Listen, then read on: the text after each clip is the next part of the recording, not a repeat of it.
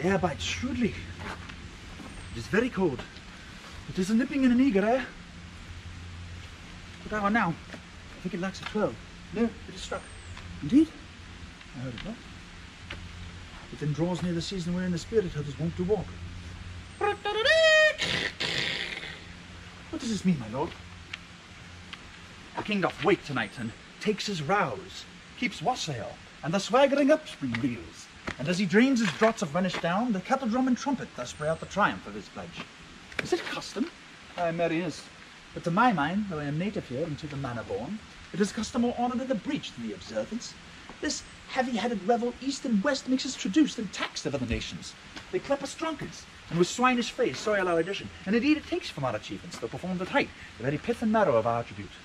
So oft it chances with some particular men that for some vicious mole of nature in them, as in their birth, when they are not guilty, since nature cannot choose its origin, by the o'ergrowth of some habit, oft breaking down, by the o'ergrowth of some complexion, oft breaking down the pales and faults of reason, or by some habit that too much o'erleavens the form of positive manners, these men, carrying, I say, the stamp of one defect, being nature's livery of fortune's star, as virtue's else be as pure as grace, as infinite as man may undergo, shall in the general censure take corruption from that particular fault.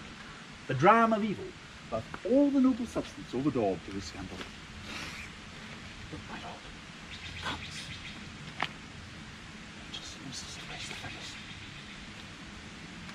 Be thou a spirit of health, or goblin damned, bring with thee airs from heaven or blasts from hell. Be thy intents wicked or charitable, thou comest in such a questionable shape that I will speak to thee. I'll call thee Hamlet, king, father, royal Dane.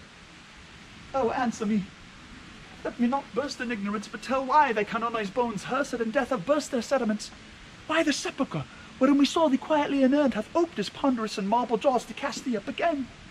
What might this mean, that thou, dead corse and complete steel, revisit'st thus again the glimpses of the moon, making night hideous, and we, hawk fools of nature, so horridly to shake our disposition with thoughts beyond the reaches of our souls? Say, why is this? Wherefore? What should we do? It beckons you to go away with it, as if it's some apartment to desire to you alone. Look with what courteous action it waves you to a more removed ground. But do not go with it. No, by no means. You will not speak? Then I will follow it. Do not, my lord. Why, what should be the fear?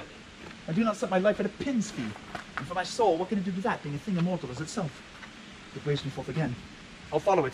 What if it tempt you to the flood, my lord? Or to the dreadful summit of the cliff that beetles o'er the base into the sea, and there assume some other horrible form, which might deprive your sovereignty of reason and draw you into madness? Think of it! The very place puts toys of desperation, without more motive, into every brain that looks so many fathoms to the sea, and hears it roar beneath. It waves me still. Go on, or follow thee. You shall not go, my lord. Hold off your hands. Be ruled, you shall not go. My fate cries out, and makes each petty artery in this body as hardy as the Nemean lion's nerve. Still am I called. Unhand me, gentlemen. By heaven, I'll make a ghost of him that lets me. I say away. Go on, or follow thee. He waxes desperate with imagination.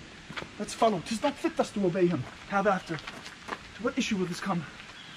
Something is rotten in the state of Denmark. Heaven will direct it. Nay, let's follow him.